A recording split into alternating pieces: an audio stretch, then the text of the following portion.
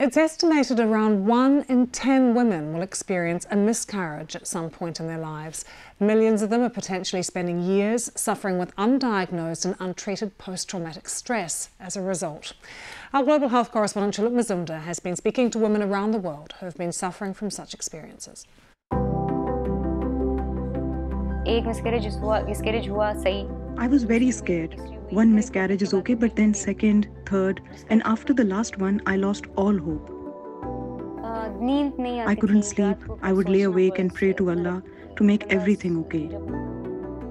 I had lost something that I wanted really badly. So I remember one night it was raining outside and I was just in my bedroom all saddened and then the rain just started coming and then from nowhere I started crying. And I cried and I cried.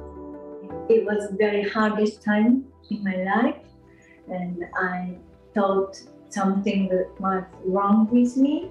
I was so worried, and I lost my self-confidence, and I was very depressed.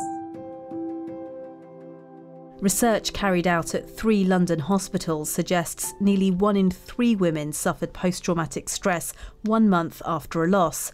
Some women's symptoms improved over time, but 1 in 6 women still had post-traumatic stress after 9 months. Most women are never diagnosed or treated. Well, the most common symptoms are flashbacks, so people are getting flashbacks of the event, re-experiencing what actually happened to them perhaps.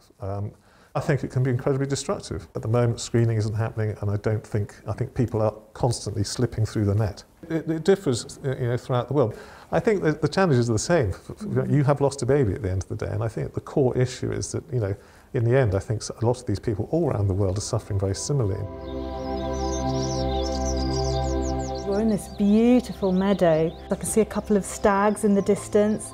This is one potential solution being developed by Professor Bourne and his team in the UK to try and make what can be a very traumatic experience more bearable. This is a virtual reality headset that we are offering women who need to have a procedure to remove pregnancy tissue when they've miscarried, to transport them to sort of a more calm virtual reality world for distraction from the pain and anxiety during the procedure.